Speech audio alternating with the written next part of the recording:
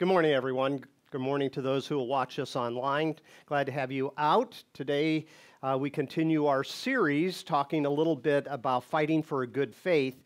And we are going to tackle a tough topic today, so you're going to need to put your thinking cap on a little bit. So I'm giving you fair warning.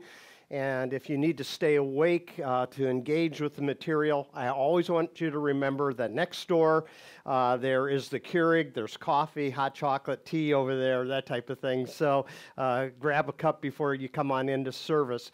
Today we want to welcome you again, and as we say each week, that this is a safe place for you to explore your faith. One of the things that often happens in church is many times it is the church that gets threatened by the questions that people have about their faith, and rather than be honest about them, many times they try to force those questions to the back. What we want to do here is continually engage in the questions that we all have about our faith, the mysteries that we all encounter along the way.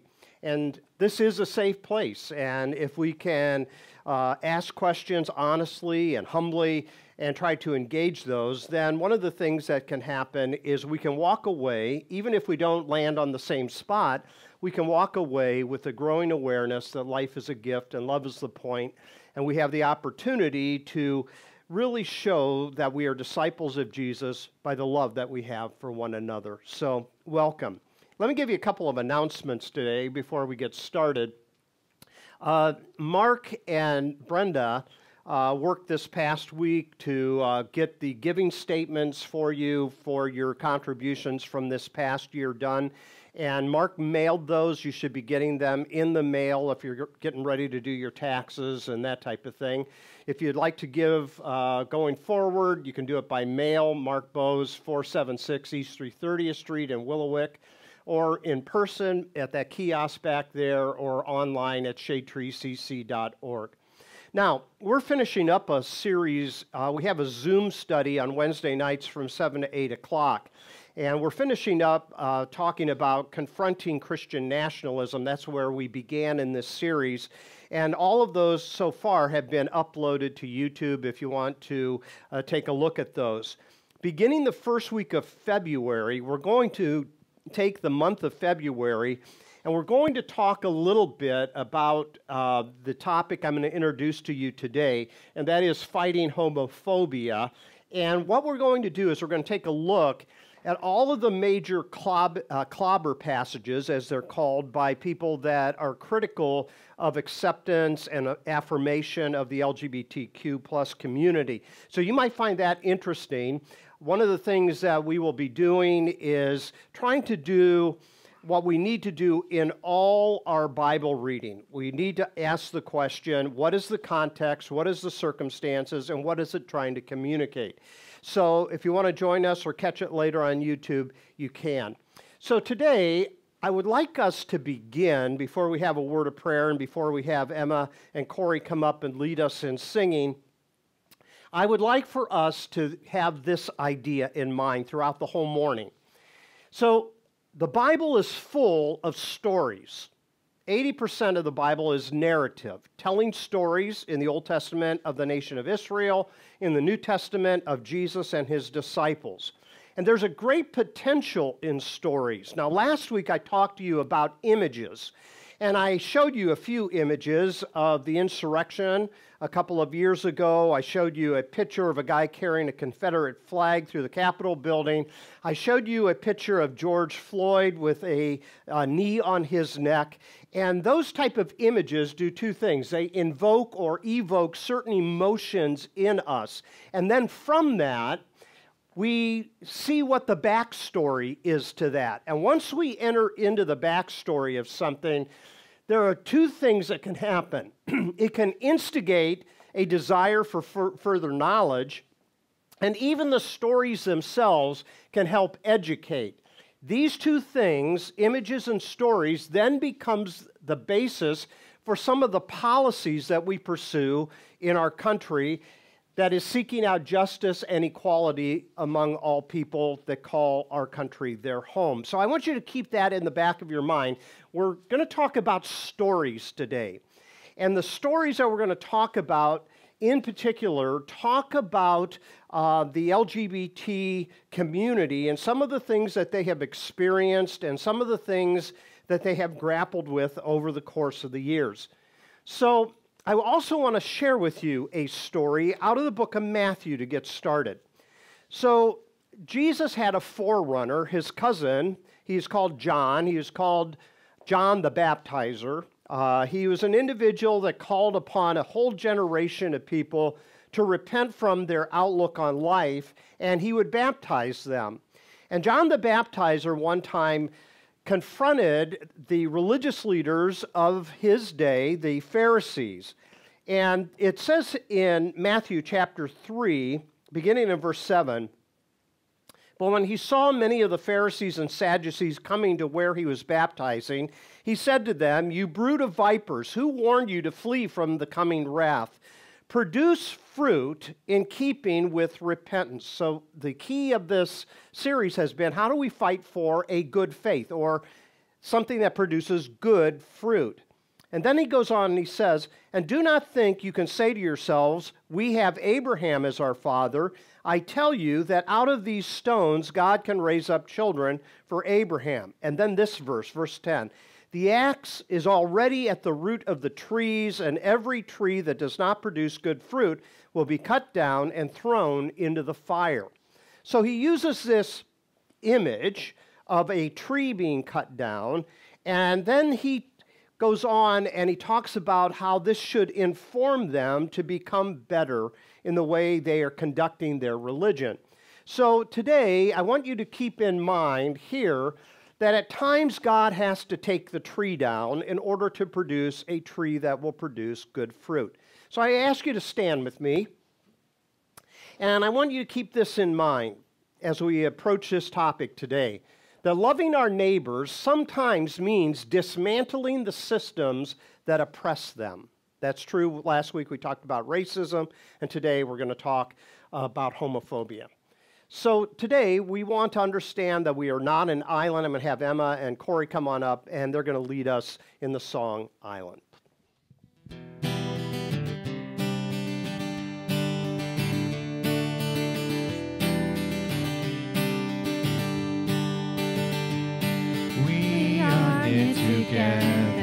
Together as one.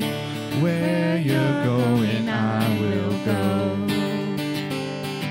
Underneath the shelter of this love, we will walk each other home. You'll be home to me, I will be home to you.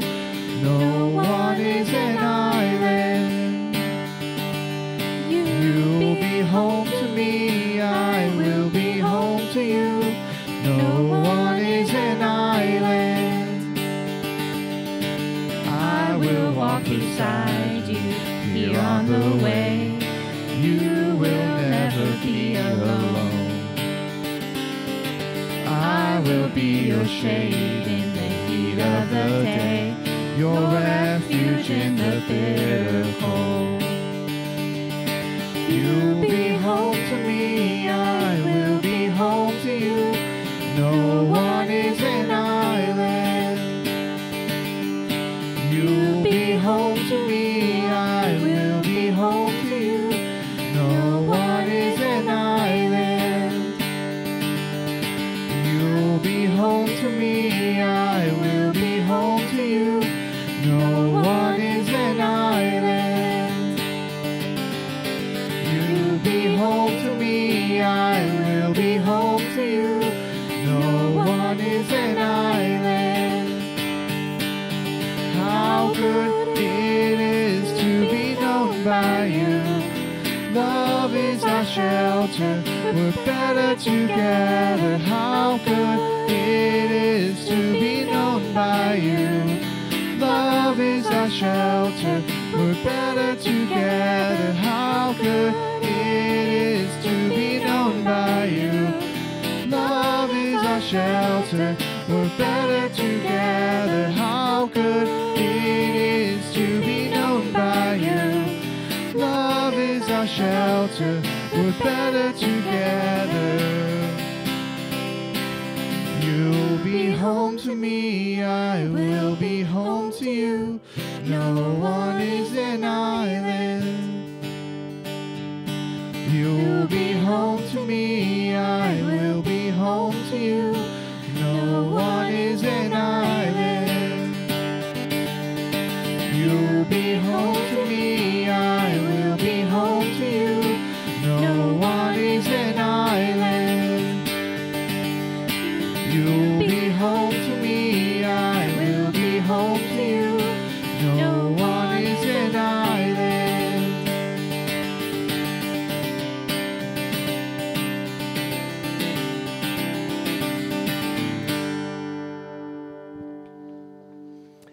So there is all kinds of information that is available to us depending upon who we follow. One of the individuals that I follow on Facebook is Reverend Stan Mitchell. Stan Mitchell founded a church called Grace Point Church down in Nashville, Tennessee, and he transitioned that church from being a non-affirming to an affirming congregation. He felt God prompting him to resign from the pastorate and become a devoted ally for the LGBTQ plus community. And so he interacts with people that ask him questions or present to him problems that they face because they are getting pushback when they came out. And I want to read to you a story from a young man that asked him this question. This comes from January the 16th. And on Facebook, he asked Pastor Stan this question. Dear Pastor Stan, I have blue eyes, always have. I'm right-handed. Didn't try to be. I have red hair. So does my mom and grandpa. I love to read. Mom says I wouldn't go to sleep when she read me a bedtime story because I love them so much. I have 2 dogs and a cat. My parents loved animals and I love them more. I loved church as a child. Mom says I always asked the big questions and was filled with wonder. I loved school and learning, hooded with a doctorate at 25. They say I always wanted to research and teach. I'm doing that in a postdoc fellowship at an Ivy League school. I've always been competitive. My folks have a room at their house filled with my medals, certificates, and trophies. It's like a me shrine. And all of the above makes sense to my parents and extended family. They have always been more than happy to own some portion of all of that.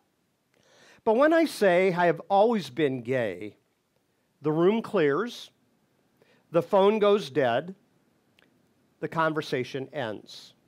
They tell me it is unnatural and there is something wrong with me. Their prized and proper child becomes their confused, problematic son. And this part of me that is their problem, this aspect of my life that leaves them confused, happens to be the part of me that simply longs to love and be loved in a committed relationship that, if I play my cards right, might look like the relationship my parents and grandparents have always enjoyed.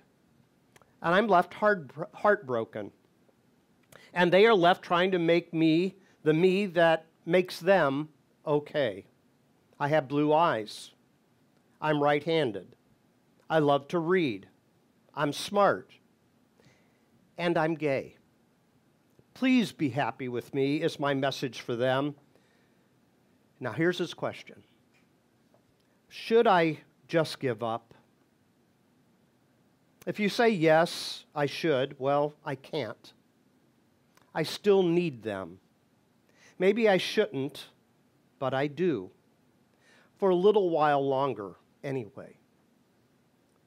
Hear the power of that story, right? Those stories are in spades across this country. Time and time and time again, people reaching out because they want to be loved and they want to love. And yet they have felt that their attraction is to someone of the same gender. So it caused me to ask this question. What do you do when a sexual minority, compared to the majority population in the country, comes out and says, will you love me? Will you support me? And I found this passage in Isaiah chapter 56. Listen to what it says. This is what the Lord says, maintain justice and do what is right. For my salvation is close at hand, and my righteousness will soon be revealed. Blessed is the one who does this, the person who holds it fast, who keeps the Sabbath without desecrating it, and keeps their hands from doing any evil. Now listen close. Let no foreigner who is bound to the Lord say, the Lord will surely exclude me from his people. And let no eunuch complain, I am only a dry tree. For this is what the Lord says, to the eunuchs who keep my Sabbaths, who choose what pleases me, he started with justice, and hold fast to my covenant, to them I will give within my temple and its walls a memorial and a name better than sons and daughters. I will give them an everlasting name that will endure forever. And foreigners who bind themselves to the Lord to minister to him, to love the name of the Lord and to be his servants, all who keep the Sabbath without desecrating it, and who hold fast to my covenant, these I will bring to my holy mountain, and I will give them joy in my house of prayer. Their burnt offerings and sacrifices will be accepted on my altar, for my house will be called a house of prayer for all nations. The sovereign Lord declares, he who gathers the exiles of Israel, I will gather still others to them, besides those already gathered. Now what's fascinating is the use of the word eunuch, several times in that passage. A eunuch is a sexual minority, one that does not fit the standard protocol, you might say, of a normal society. And God says, I'm going to give them a better name than sons and daughters. How can you beat that? He looks down upon them with great love and acceptance, and he calls them to follow and be a part of his family. So today, I want to do an intercessory prayer. Remember, it says, my temple will be a house of prayer for all nations. So on this day that we're going to talk a little bit about homophobia before we sing another song, I want to use this as an intercessory prayer. God of the seekers and dreamers, the disaffected and the disillusioned, the worn out and burnout, the rejected and leavers, we ask for blessings as we travel, as we doubt, and as we meander. We ask for the grace to leave when necessary, to come home when we can, to create new homes when we need to. We ask for protection of our souls from those who don't understand, who judge, and who mock. We pray for the fortitude to undertake the journey even when it's scary, or maybe especially when it's scary. We know that as we wander, we are not alone, and as J.R. Tolkien says, not all who wander are lost. We know that sometimes we have to leave the confines of what we knew to see the truth, to hear your voice, and to find out what to do next. We pray you lead us where we need to go, by whatever route it takes. We pray for new ways to see you, to understand new ways of being in the world. And we pray for healing and for redemption, and, where possible, reconciliation. We pray for all of this so we can know wholeness, know our bodies, know each other, know you, and then be found. Amen. Would you stand? Let's sing together. Lord, I need you.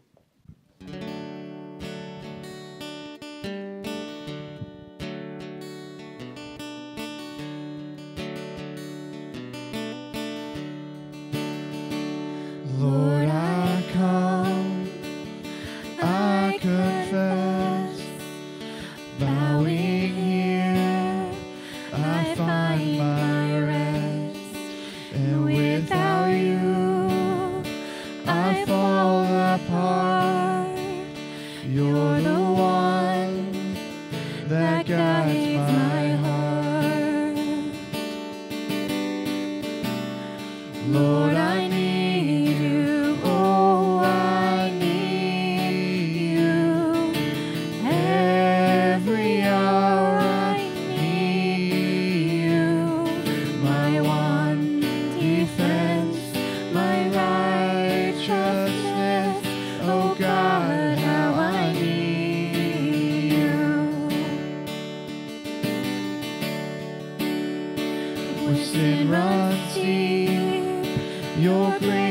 is more. Where grace is found is where you are, and where you are, Lord, I am free.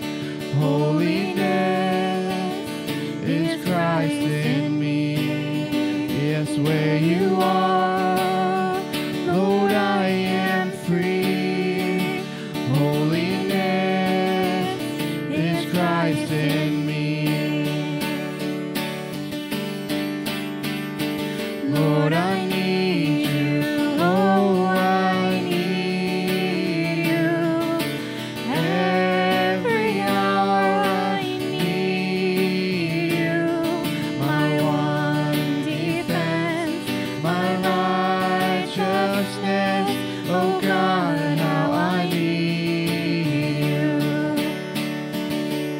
So teach my song to rise to you. When temptation comes my way, and when I cannot stand, I'll fall on you. Jesus, you're my hope and stay. And when I cannot stand, I'll fall on you. Jesus, you're my hope and stay. Lord, I need you. Oh, I need you. Every hour I need you. My one defense, my righteousness. Oh God, how I need you. You're my one defense, my righteousness. Oh God, how I need you. You're my one defense, my righteousness. Oh God, how I need you. So we continue this series, Fighting for a Good Faith, and I want to remind you of a couple of things before we actually get into the topic here this morning. First of all, what we're doing is we're outlining some of the major things that are often battlegrounds in our culture. We talked a little bit about fighting nationalism. Last week we talked about fighting racism. Today we're going to talk about homophobia. Next week we're going to talk about violence in our culture and how to approach that. And then we're going to talk about fighting sexism and ageism as we finish off this topic. And then we will go into a series for the time of Lent that leads up to Easter. And we're going to be in the book of Luke, the Gospel of Luke, during the weeks that lead up to Lent. So if you want to do some reading on your own, Luke, the third Gospel in the New Testament, is a good place maybe for you to do some reading, just to kind of get the feel for the way Luke presents the ministry of Jesus. So today, I want to remind you that we're using this as a key verse, fight the good fight of the faith.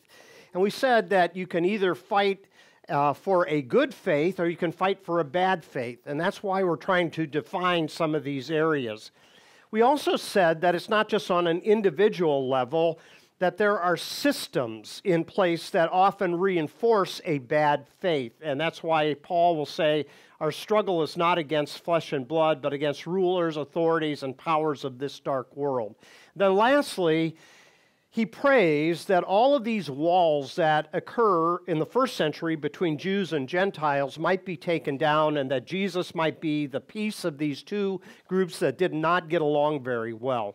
In our culture, there are a variety of things that separate us from others who make this country their home. But yet the prayer of Paul is the same for us as well, that we might see the walls of hostility come down and that we might seek out a one humanity of peace and love and joy.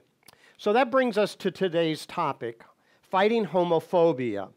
And this particular topic is, again, built upon a lot of misunderstanding at times of different Bible texts. Sometimes it's built upon an inward prejudice that we have learned from the beginning of our childhood, the way we have seen other people act with a community of people.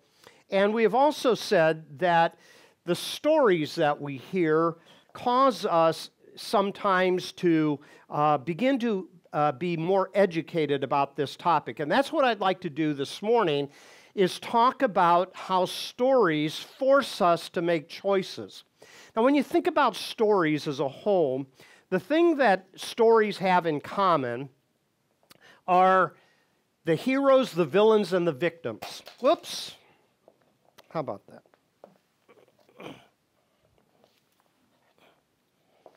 I guess I shouldn't have eaten toast and, right? That made my finger slippery. Okay, is this gonna, you can pause that any time, Corey.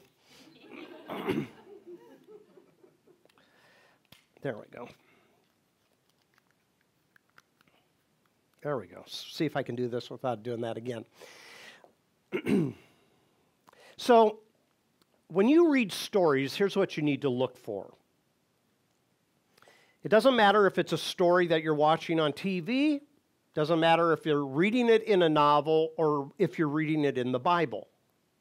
Every story is built upon heroes, villains, and victims. Just watch for that the next time. If there's a missing component, that story will bore you. Okay? You'll turn the channel if it doesn't have these three components.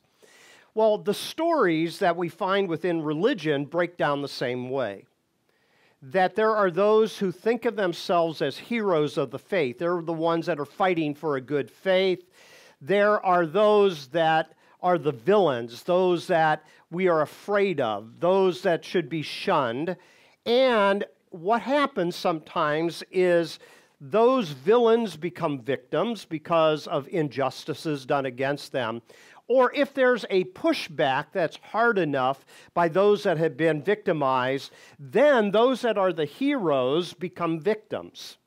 So in a culture that we find ourselves, one of the things that sometimes happens is people that make a stand against certain individuals in our society, when that person or group of people pushes back on the narrative that they are communicating, all of a sudden they flip to being victimized. Well, I'm being persecuted for my faith. It's a fail-proof system. When you're a hero, you can look down upon other people. When they push back on you, you become the victim because you're the one that's being persecuted for your religious faith. So here's the way I put it. Within religion, the heroes are those who think they are keeping the purity of the faith, and when there is pushback, they become victims, and they call for the elimination of the villains, if not literally, at least figuratively, because they are the religiously impure. This has been the story over the last several decades. The people that we love dearly, that are part of the LGBTQ plus community, have had to put up with a religious system that has pushed back on them for many, many years. And as they have engaged with that, they finally had their Popeye moment. You know what a Popeye moment is? The Popeye moment is, enough's enough. That's all I can stand, and I can't stand no more. So Popeye takes his can of spinach, and he begins to fight back against that which is being done usually by Brutus in the cartoon. And the victim is usually his girlfriend, Olive Oyl. Now, that's all I can stand, and I can't stand no more. So this can be true of racism. It can be true of this topic on the LGBTQ plus rights within our society.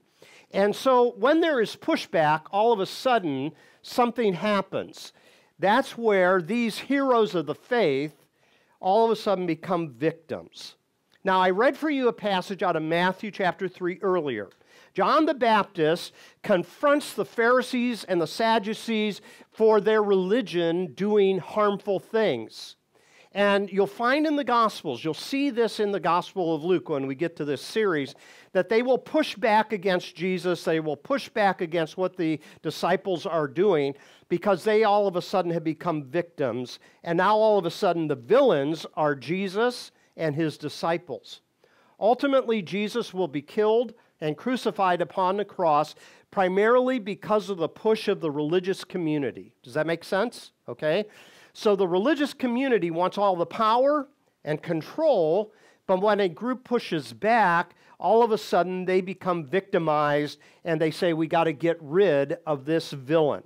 So when you keep that in mind, one of the things that happens in our society is when there are groups of people who come out, like that young man that I read off the Facebook page, they have all of this going for them. They're smart, they're educated, they have talent, they have gifts that they can give to the whole world, and yet, because they come out as gay, because they have an attraction to the same gender, all of a sudden one of the things that happens is there's pushback upon them, because now we are afraid of who these people are. And I'll get to that in a moment. There's kind of a panic that comes out of the hearts of people that don't understand the individuals who have known, usually from a very small age, that they are gay. And so what happens is culture begins to push back, and they begin to try to put policies in place to take away rights and recognition from the LGBTQ plus community. Homophobia, and for that matter, transphobia as well, is the fear of, aversion to, and discrimination against sexual minorities, sexual and gender minorities, not minorities in the sense of being not worthy of other people in the society. I'm just talking about percentage in the population. That's all I'm talking about. Discrimination usually restricts participation in society with the same freedoms as heterosexual people. So as you know, back in 2016, I lost my previous job, and that was the year of the Marriage Equality Act. When Esty and I came out in favor of that all people should have equal rights within our society, to be able to get married to the people that they love, then there was that pushback, and we became the villains. And as the villains, we then got pushed out of that position. Now, what happens is this discrimination can find its way in a variety of different levels in society, but most often it is found within the church. Look at this last point. This discrimination often bans this community from church membership, being able to serve within the church, being able to lead or take sacraments like baptism, communion, and marriage. That's all off limits. And yet, many churches will say that they're open and affirming, but if they do not provide the civil rights and the religious rights of other people, well, they're not, okay? They're just kind of using a smokescreen.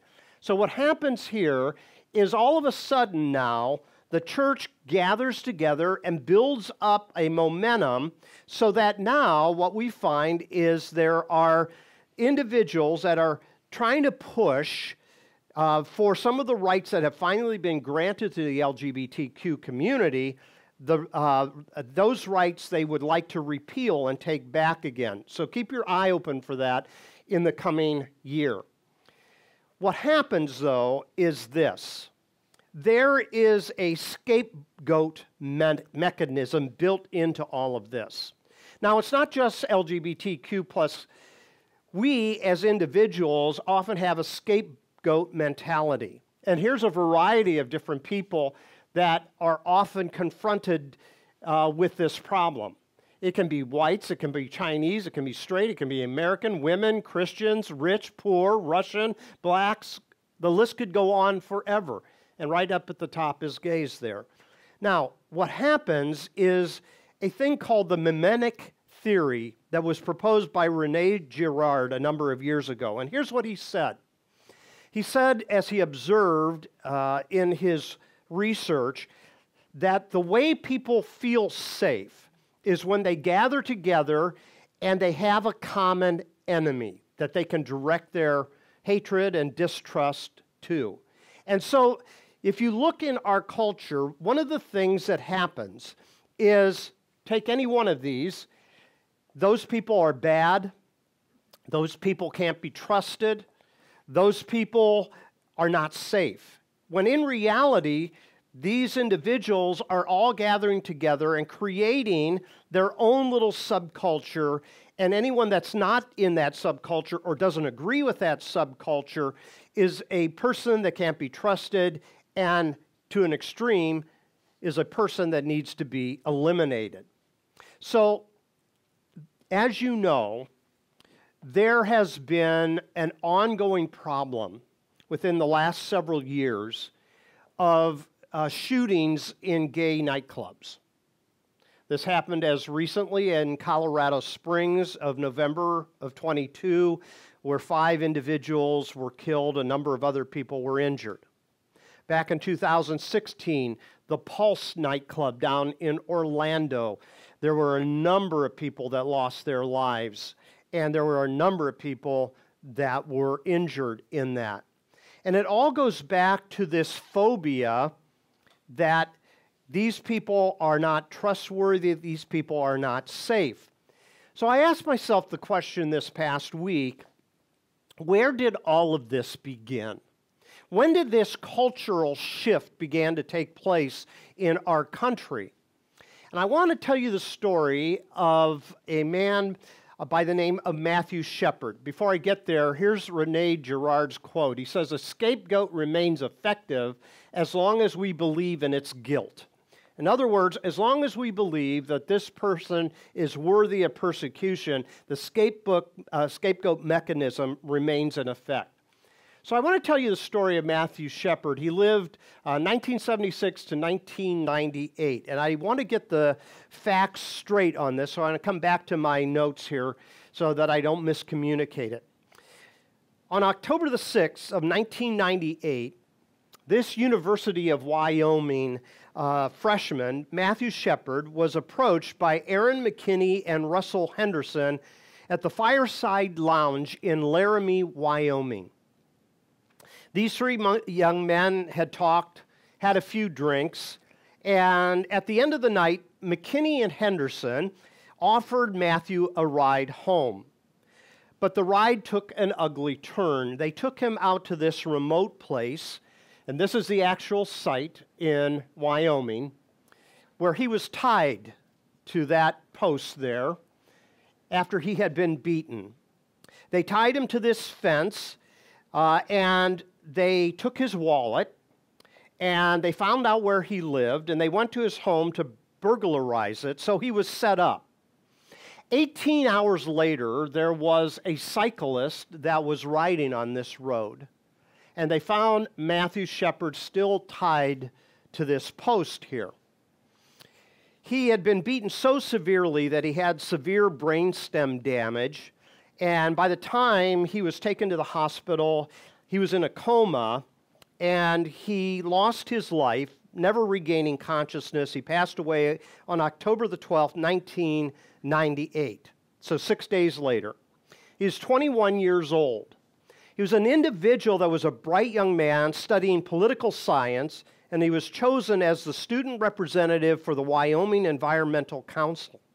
He had many friends, he had a close extended family, and his father described him as optimistic. He was an individual that did not hide that he was a gay young man.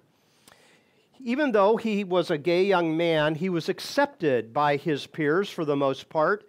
In his college community, he was known for his openness, and his father said that he had a great passion for equality, and he would accept the differences of other people. So why was this young man tied and beaten and left for dead? The 2 young men that were eventually arrested were charged with a hate crime. And this hate crime was built upon something where they pleaded guilty, but by reason of insanity. And what they pleaded was the gay panic defense. Have you ever heard of that? The gay panic defense. So in a court of law, they claimed that they had temporary insanity because Matthew was a gay young man. They were afraid that he was going to take advantage of them, that he was going to try to seduce them in some way. And he was an individual that supposedly created this phobia within them that they were going to be harmed. So they took him out, they beat him up, they left him for dead, and they went to burglarize his household. This started a cultural shift. At this point, the gay community began to push back after it came out about why Matthew Shepard had been killed. And so at this point, the culture began to try to keep the gay community in the closet, but the gay community had their Popeye moment. And they began to form and organize, and things like Pride and other communities like that began to gain traction because they said, enough is enough. Can't stand this anymore. Now, when they pushed back, remember what I said about those three individuals. The heroes became victims, right? And all of a sudden, oh, they're trying to impose their standards upon me and my religious rights are being violated. No, they're trying to survive. Do you realize back in 2014, the FBI said there were 1,400 such crimes against the gay community? People that had been beaten. And yes, some of them that had been murdered. The problem was, many in the LGBTQ community did not want to push back because there were not laws in place that defended the LGBT community, so they kept quiet. The FBI says there were probably a lot more cases than 1,400. And they had reasons for staying in the closet and not saying this abuse was done to me, because they felt the system would not be on their side. Well, sometimes what happens is there is a collective trauma, and the LGBTQ community has had to deal with collective trauma for many, many years. And this collective trauma is, are we safe in our own community? Are we safe in our own country? Now, what is often thrown out against the LGBTQ community is, well, we don't accept their lifestyle. And that's a bunch of crap. Because what is their lifestyle? What does the LGBTQ plus community want? They want the same thing you do. A good job, health care, friends, right? They want the exact same thing you do.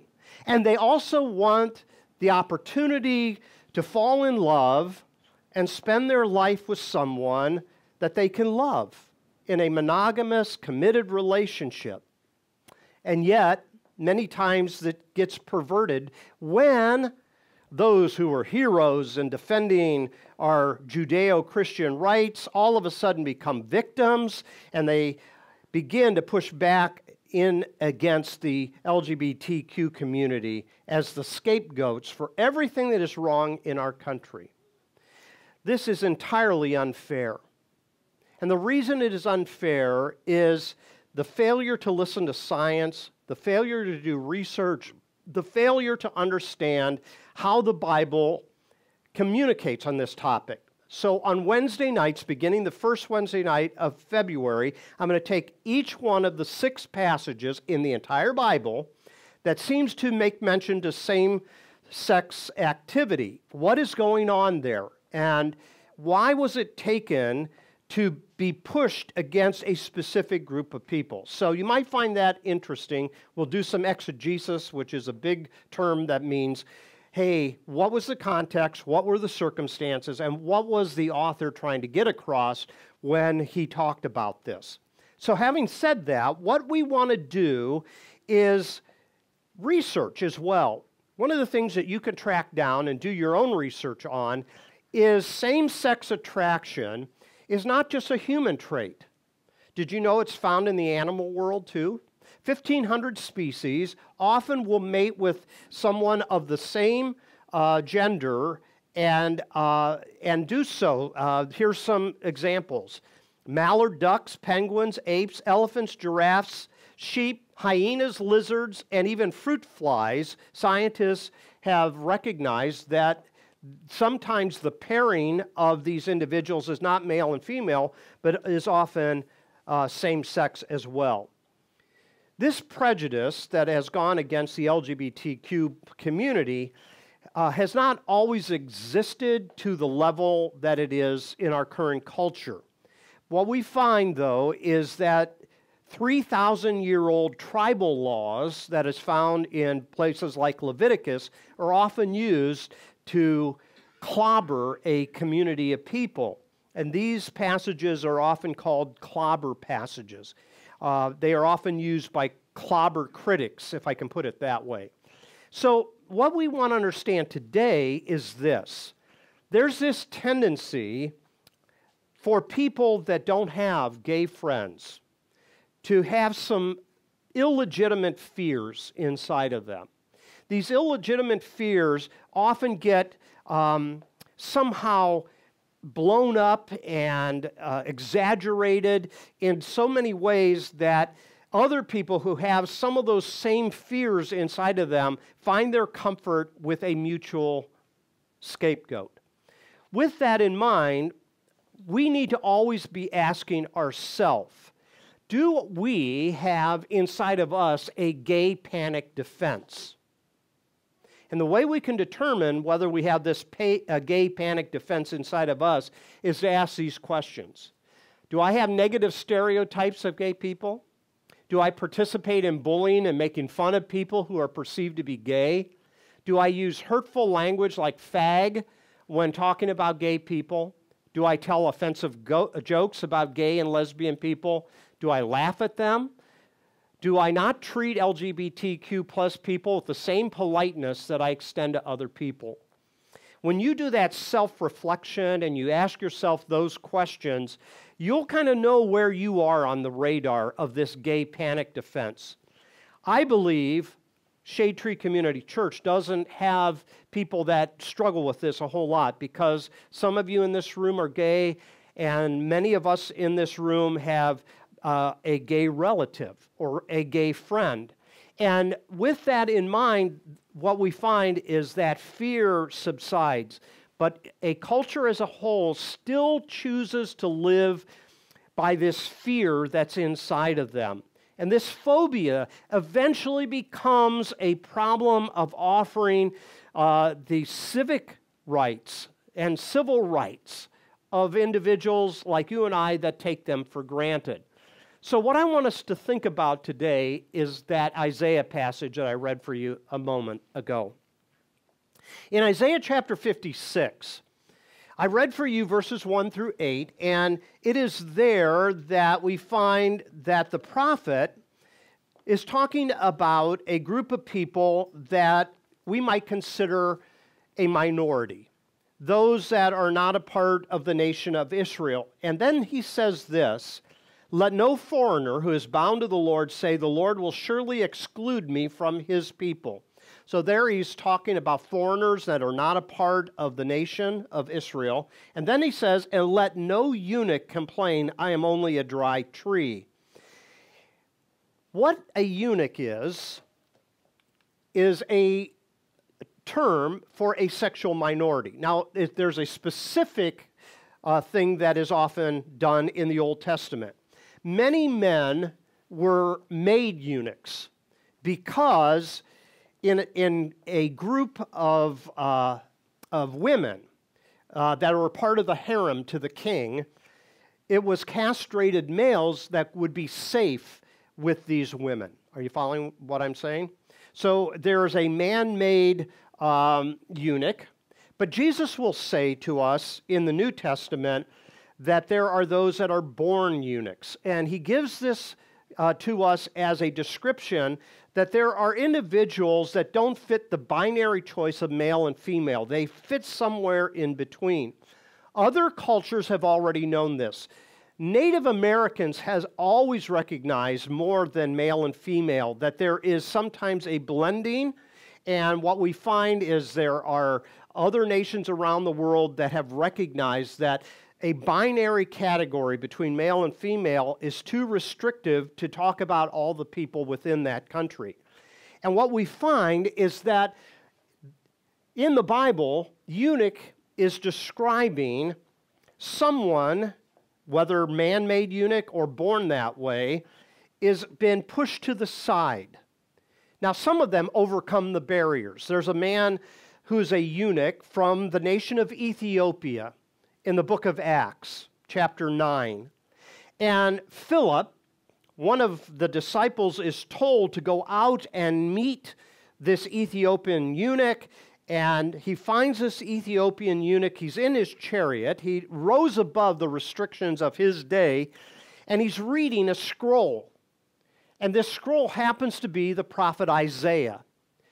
And he asks Philip what he needs to do. And Philip communicates with some hesitation. And what we find taking place is that Philip then says, well, you know, God is accepting of you. And this Ethiopian eunuch wants to get baptized. And so they find a little bit of water, and it is there that he baptizes this Ethiopian eunuch. You go on to Acts chapter 10, and Peter is given a vision. He goes up on the roof to pray one day, and he has this vision of a sheet coming down with all kinds of animals in it. And some of them are clean animals, some of them are unclean animals in a Jewish law. And Peter, being a dedicated, faithful, Torah-observing Jew, says, I will not eat of the unclean animals. And God gives him this message in this vision, you do not call unclean, which I call clean. Fascinating. All of a sudden, he moved beyond his own tribal laws to see the bigger message. What the message was communicating, it wasn't really about animals at all. It was about people. You do not call people unclean that I cherish, that I love. And so Peter finally gets the message. He struggled with that, though. He had Gentile phobia. And what we find is that one time he was eating with some Gentiles, and there was another group of Jews came along. This is found in the book of Galatians. And they begin to accuse Peter of eating with Gentiles. And he then gets up from the table and he leaves. And Paul calls him on the carpet for it in the book of Galatians for being so offensive to this group of Gentiles because of the pressure of other Jews. You see, this is found everywhere in the Bible. It's not just a selective group of verses. So what I want us to think about today is I want us to think about what God is doing in the midst of our own community here at Shade Tree. And I want us to think about how to engage with the Bible. And when we do so, we want to take the Bible seriously. Many Christians take the Bible literally, but they don't understand context, culture, and circumstances. It's better if you take the Bible seriously. And when you engage in that way, you begin to understand that it's not really communicating what you think it's communicating. So we're going to deal with each one of those passages in the weeks ahead. What I want to do today, though, is give to you another video clip. This one is from the same three guys as last week, but on the topic of homophobia. In the church in general, there are two positions. One is a non-affirming position, the other is an affirming position. So let it be known, online and in person, we are an affirming church, okay? Make no bones about it. That's where we are. But there are non-affirming individuals within churches that will often use the Bible as a weapon.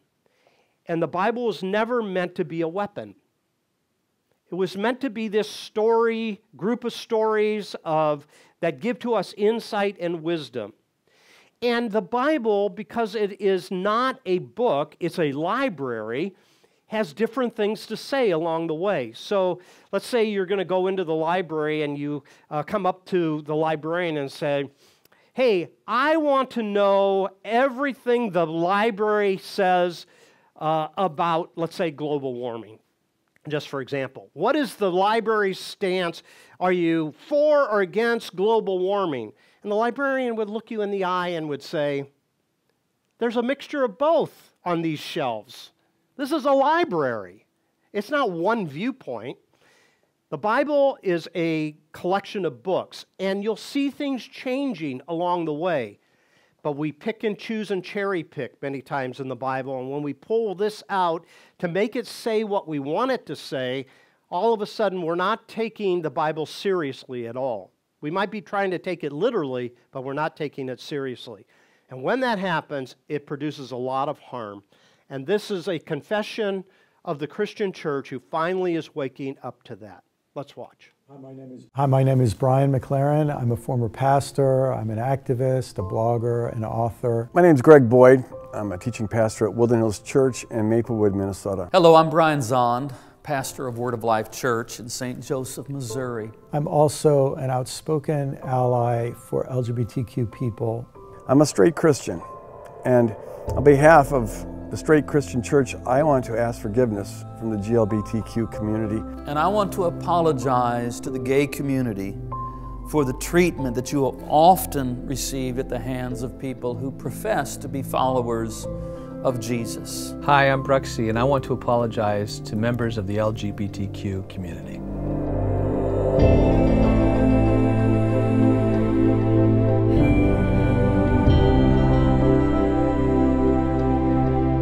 Throughout history, and yet to this day, straight Christians have judged you, we've excluded you, we've persecuted you, we've scapegoated you, all because you're different from us. The worst way, the most demonic way that we achieve unity is we pool together our own anxiety and fear and rage and project it upon some nefarious them. It's called scapegoating, and it is demonic. And too often it has been gay people that have received that kind of hatred. The queer community has, over the years, been so horribly stereotyped by conservative Christians. The Christian church has been, until very recently, a universally hostile environment for lesbian, gay, bisexual, transgendered, queer people.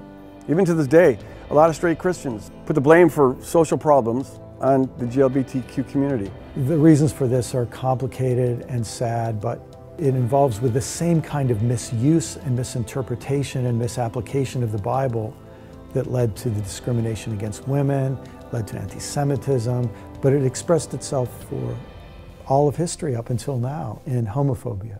I want you to know that insofar as straight Christians have acted and continue to act that way, they are acting in complete contradiction to what Jesus stood for. You know, Jesus never sided with the Pharisees and scapegoating certain people groups and judging them. In fact, he rebuked the Pharisees for their self-righteousness. In fact, Jesus sided with the judged. He hung out with those who were the most judged in his day. The Apostle Peter says that two words should come to mind when we're talking with someone with whom we disagree, and that's gentleness and respect. Gentleness, how we approach someone, not with condemnation, but with compassion and with a sense of care. Respect turns it up a notch and says, I not only want to be involved in compassionate care and kindness in our dialogue, I want to be in a learning posture. I want to be prepared to honor and respect where you're coming from. I had a dear friend who, in our senior year, came out to me. My religion said that he had made a choice of a lifestyle and all this kind of ridiculous garbage that I was taught.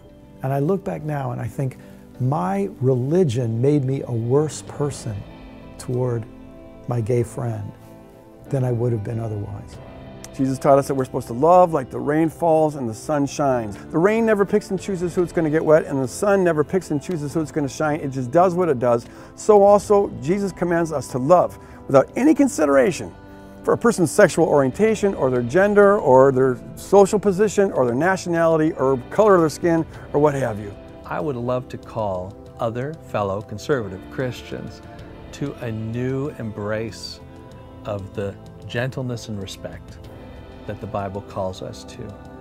That we should learn how to love, honor, and cherish those brothers and sisters in the faith with whom we disagree. And to those who are gay, bisexual, lesbian, transgendered, queer in any sense of the word, to those of you, whether you are Christian or not, I want to say I am sorry, because the people I am a part of have failed to show you Jesus. We have shouted the gospel as though it was a message of anger and condemnation, rather than lived the gospel as something that should transform us first so that we can love the way Jesus loves us. I want to apologize, and I want to pledge to seek to listen and to understand and to help gay Christians find a way to fully participate in the life of the church. It's time for us to apologize, to admit how wrong and evil and cruel our behavior has been, to make no excuses except just to say we were wrong and we're sorry, and we are committed now to leading the way to do better. The judging that straight Christians have done towards the GLBT community was done in God's name. But I want you to know that God is not behind that. God's heart grieves whenever straight Christians have treated you this way. Because God loves you. God loves you with a perfect, everlasting love, just as you are. You're made in the image of God, and Jesus gave His life for you, and you have unsurpassable worth. You couldn't matter more to God than you do this moment. And insofar as straight Christians who are supposed to be ambassadors of Christ, representing Jesus, insofar as they have not reflected that worth to you, but have instead looked down on you, judged you, have been self-righteous towards you, excluded you, insofar as they've done that, I ask for your forgiveness.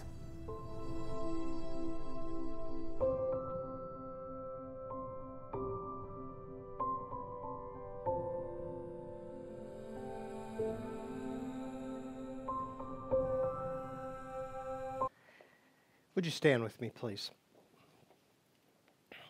If you become a friend, an ally, someone that works on behalf of justice for the LGBTQ plus community, there will be pushback. I guarantee it. But it's worth it. It's worth it. And I tell you what, there's a whole world of people that have been pushed aside that have so much to bring to us, not just here, but to our culture as well, if we will have the open heart to do it. So let's end with this thought. There is another ending to the story, the one where we set about the business of building a bigger table and filling every chair, the one where we burn down the bins and throw away the lists, the one where we lift up the fallen with an outstretched hand, the one where we never look away. I like this story better, don't you? I like that story better, don't you? So we go in peace, and we try to be a peacemaker. Join me in prayer as we close. Thank you, Father, for our time together. And certainly we've only touched the tip of this topic.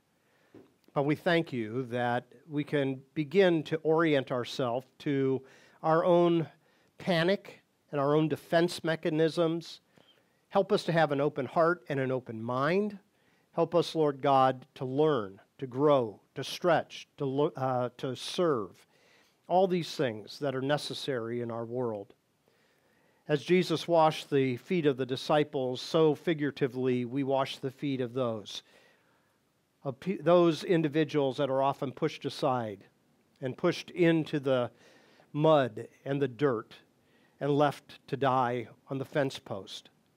Lord, we ask that we will be individuals that have a huge heart, and may it be reflected in the way that we show love to all people. For I pray this in Jesus' name. And all God's people said, amen. Thank you so much. I hope you have a great week, and we'll see you next week, okay? Take care.